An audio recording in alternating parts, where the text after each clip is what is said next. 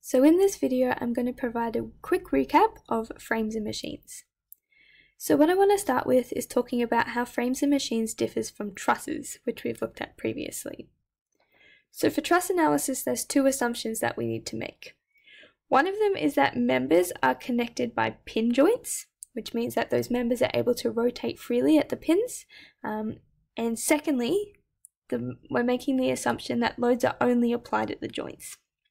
So if we take a look at the two example trusses that I've provided here, we can see that definitely we have each of our different members being connected by pin joints on the end, and that any loads that are applied are directly onto the joints.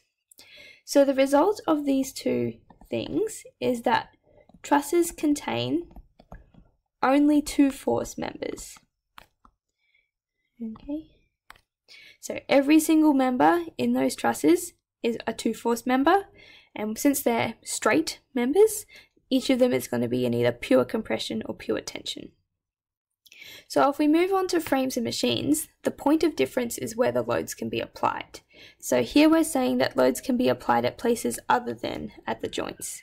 So if, for example, this structure here, suddenly we decided to have a change in the loading and we were going to consider a force applied here through the center of one of the members, and even like here, for example, through another center of a member, we wouldn't be able to analyze this as a truss anymore. It would need to be analyzed as a frame or a machine. Okay, so the result here is that because we're saying that forces can be applied essentially anywhere onto the structure, we no longer have just two force members. We have a case where we contain multi-force members. And as a result, we need slightly different analysis techniques for frames and machines compared to what we do with trusses. So scrolling down now to looking at the difference between frames and machines. So there's two main points about what makes a frame. So one of them is that frames are designed to transfer loads to the supports. So you can see here on the first one of the examples, we've got a force applied at the center of one of our members, which means that this one here is going to be a multi-force member and making it a frame. And we can see that this force is basically going to be have to be transferred from this member onto the support at the wall here, and this one as well onto the supports at the wall. Similarly, for this one here, we've got a weight hanging off the end of our frame, and we can see that this is going to have a load path all the way down to the supports against the ground. So the second point about a frame is that the members cannot move relative to each other, so it's like a static structure. Nothing moves. Okay, so if we scroll down and look at what makes a machine, it's going to differ on those 2 points. So the first one is that machines are designed to alter the effect of forces, i.e. mechanical advantage.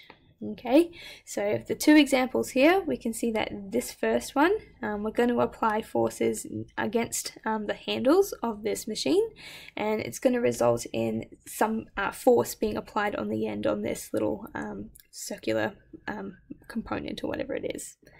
Okay, at the second one, again, it's some kind of lever system where we have like a balance weight out here balancing against a weight in here. We're looking at mechanical advantage. It's containing levers. Other examples of a machine which would provide mechanical advantage would be like a pulley. We see them a lot. Obviously a pulley here, again, alters the effect of the forces. So the other point about machines is that members can move relative to each other. So certainly here, when we push down on these two handles, we're going to move the handles and change the force at the end. Here again, if we, change the weight out here, we're potentially going to change the position of this arm and make it move. So that's the difference between frames and machines. So the last thing that we are going to talk about is the analysis of these frames and machines. So the first thing that we can do is, if we want to, we can draw a free body diagram of the overall structure that we're interested in. So I've given an example here, and I'm going to go ahead and demonstrate. So draw the free body diagram of the overall thing. So pulling it out, we've got this 15 kilonewtons acting down.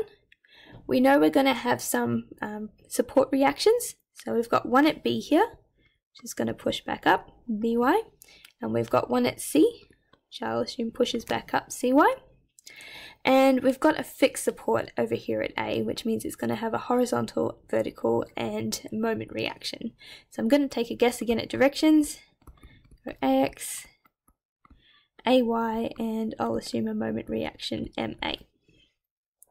Alright, so that's the free body diagram of the overall structure, and hopefully you can see that if you did try to apply your equilibrium equations on this, you'd find that you have far too many unknowns then you have to be able to solve it. Okay, so we've got 3 equilibrium equations, which means we can only solve for a maximum of 3 unknowns off any one diagram.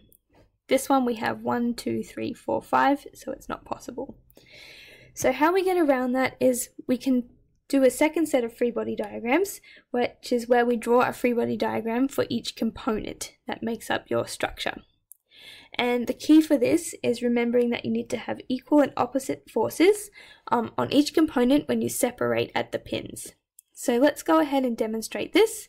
We're going to separate this into 3 different parts. We're going to have the part AD, we're then going to separate at this pin, so it's then going to become a second part, which is DE. Again, separate at this pin, and we get our final bit, which is EC. So, if I draw the free body diagram of AD first of all, just pull out that little piece. So we're going to need to transfer down the support reactions from at the wall. So this will be AX, AY, and MA. And this time we're separating at the pin as well. So this is the point D here, and we need to take a guess on what directions things are going to be. So it's a pin, it's going to have a horizontal and a vertical component. So I'm going to guess the vertical component goes upwards, call it dy, and I'll guess the horizontal part goes to the left, dx. So that's the free body diagram of just AD. If I now jump on and do the free body diagram of DE, okay, so again we need to transfer down the external stuff. So we're going to have the 15 kilonewtons coming down here. And we also have the support at B in this section. So this is BY. And I've separated at the pin here at D. So this is where you need to consider the equal and opposite forces. So if I've assumed that the force is going to the left on that free body diagram, then it needs to go back to the right on the corresponding one. If it's going up here, it needs to go down here. So now I have equal and opposite forces at this point where I've separated at the pin. Alright, so now I need to do basically the same thing on the other end because I have a second pin here at E that I'm going to separate against. So I need to take guesses on the directions. I'm going to guess EX and EY like this. And they're going to need to be corresponded to on the other diagram where E is involved. So this is now the part EC. So I'm separating at this pin at E, so I need equal and opposite forces on the 2 components. So if this is going to the left, this one needs to go to the right. And if this one's going up, this one needs to go down. Finally, I've got this reaction force on the end, Cy as well. Alright, so now we've ended up with 3 additional free body diagrams with which we're able to work. So if we go back, we still have our ability to apply the equilibrium equations.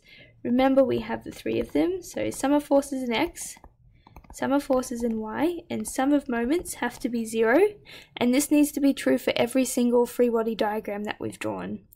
So the key here is to start working with diagrams where you have a maximum of 3 unknowns, ideally, or being able to kind of find a solution, or find an equation, I guess, that you can apply where you only end up with 1 unknown in the equation, so you're able to solve directly. So it's a little bit of jumping back and forth between the different diagrams that you've got, but I think a good start for this particular example would probably be looking at the diagram EC here. Simply because you have 3 unknowns, you have 3 equilibrium equations, you're going to be able to determine each of them. Then it's just a matter of relabeling and moving across and between each of the diagrams and repeating the process until you've found everything that you're interested in. So I think that's all I've got for these frames and machines topics. There's a couple of examples for being able to work through, but otherwise that's all I've got, and I'll see you in another video.